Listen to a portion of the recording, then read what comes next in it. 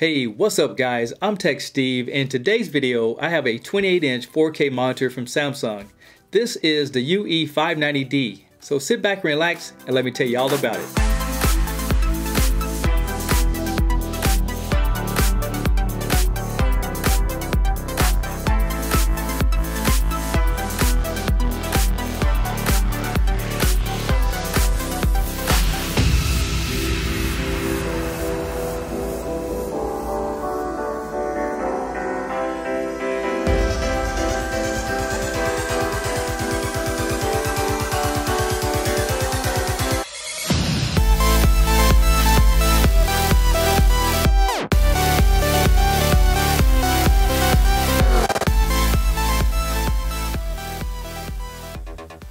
It comes with a power supply, a display port cable, an HDMI cable, a quick set guide, and a setup CD.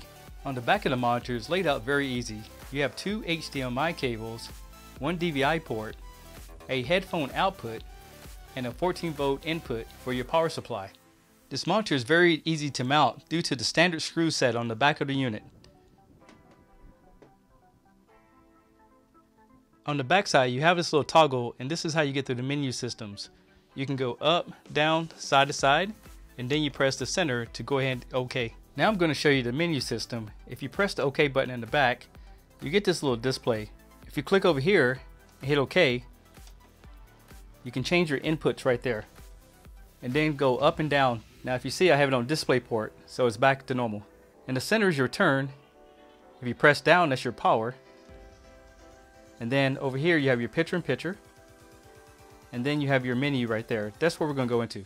In your main menu, you have picture, brightness, contrast, sharpness, color. And if you drill down to color, you have red, green, blue. You also have angles.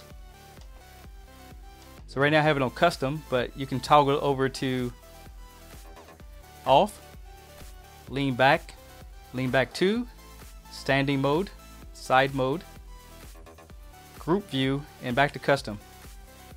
I'm going to turn all this off for now. You have eye saving mode, you have gaming mode, and always on gaming mode. Here's where you can change your response time down to 1 millisecond. You can do standard, fast, slow. Change your picture size, automatic or wide. The next one down is picture-in-picture. If you have another input on it, you can change that to the other inputs you have on the back of your screen. And it also gives you a side-by-side, so you can have literally two screens going into it at the same time. And then you can toggle down to source. Next you have on-screen displays, your system, so you have your economical mode where it can turn the power saving on. You can put a timer on it. You can do PC or audio video mode. This tells you the different versions of display inputs. Source detection allows you to manually choose it, or you can just wait to find an input and it'll switch by itself. The information shows the signal that it's getting. For example, I'm running off my Mac laptop right now. It's running at 2560 by 1440 at 60 Hertz. And there's your exit. Now when it's in resting mode, if you toggle from left to right, you have your volume control, or you can scroll down for mute. I do have this program called Switch Res X, and it allows you to override some of your different settings in Macs to be able to use it. So if you go down here to this particular monitor and hit resolution, right now I'm running at 2560 by 1440. Unfortunately, the 4K doesn't come up as an option, even using a 60 Hertz cable and everything. But I'm sure it works on some of the trash can Macs or some of the higher end ones, but for this one it doesn't work. So let me show you some examples of the picture. Alright guys, just letting you know, I'm not a really big gamer, but I do have like the original Xbox. This is not a 4K version of it, but I do have it running through this monitor, so I'm going to show you the picture-in-picture, how that works, and also do just a little game playing with Mortal Kombat, which is an older game, but I still like it. So if you hit the input here, scroll over to picture-in-picture, you can then turn the picture-in-picture on, and then I have the MacBook plan here, and I have Xbox plan here. If you need to change your sources, if you go down to source,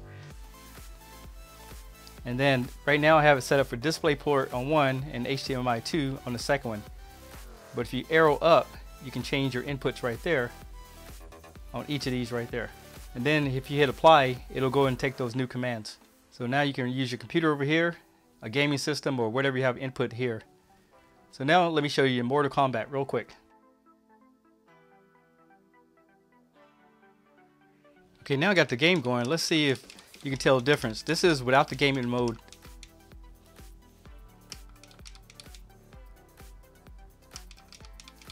Now this is with the gaming mode turned off.